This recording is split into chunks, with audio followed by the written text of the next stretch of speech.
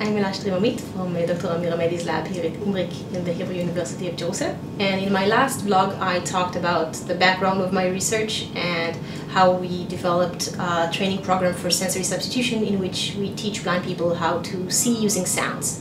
Now I'm going to give you a short demonstration of what that means and show you that you can learn how to see with sounds in a very short process, in a couple of minutes.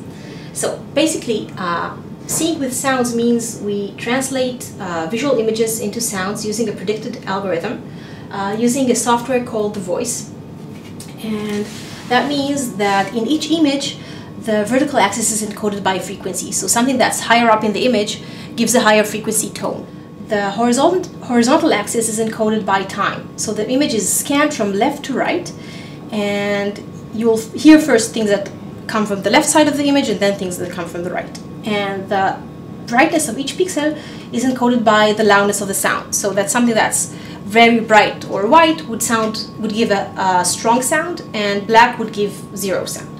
So just a demonstration of what that means. Try and tell me what that sound, the next sound, is supposed to represent. So what you heard was one tone sound that lasted for a while. So that means we have a horizontal line lasting for a long period of time with only one frequency or very narrow bandwidth. So that means we have a horizontal line. Okay? Next, what does that mean? Right here you could hear something that starts off with a high frequency tone and then slowly descends into a low frequency tone. That means that if the image was scanned from left to right, it means it would give us a descending diagonal line. And now, that's the opposite, right? You have a sound that starts off with low frequencies and then goes up. So we have a rising diagonal line, and now this. This is actually the combination of those two lines. So this gives you the shape of the letter V. And you've just read your first letter using the voice sensory substitution. And we teach blind people how to process sounds of growing complexity that represent really complicated images. So we start with lines and orientations and stuff like that, and we move up to things that are much more complicated. So I could probably teach you in about 1 hour how to read the entire alphabet and give you a small demonstration of how to see sketches of faces in probably 2 hours.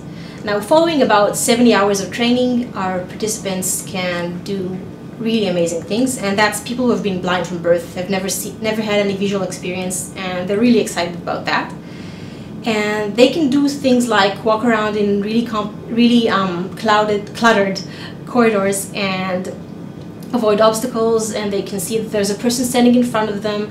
They can see their facial expression. They can see if they have glasses or long hair, or identify other objects in their surroundings. The first part of training we do in front of a computer, as I've just shown you now, using pictures that we've taken in advance and that teach how to process growing complexity images. At the next stage of training, we give people these devices, which are just a very simple device of a small webcam placed on top of sunglasses, and they wear those around. These are connected to a laptop, or it can actually be connected to a smartphone even, and to earphones, and people can walk around with this and see whatever is in their environment. So the thing that clued us the most about how the blind people feel about this is that none of them had agreed to look at their image in the mirror. And we were really surprised by that, but apparently, and they told us later that they felt that was too strange for their self-definition as blind people, and they just wouldn't do it. They looked at us, they looked around, they've done really amazing things, and they still wouldn't agree to look at their own image in the mirror. Our hope is that we'd be able to both enable a lot of blind people to use this type of sensory substitution and other type of devices that we develop in the lab in order to learn to see, and also supplement critical aspects in more invasive methods of sensory rehabilitation, like retinal implants, by teaching people how to see later in life. And I hope you've enjoyed this vlog, and if you like more information, you're very welcome to check out the lab website at brain.ug.ac.il.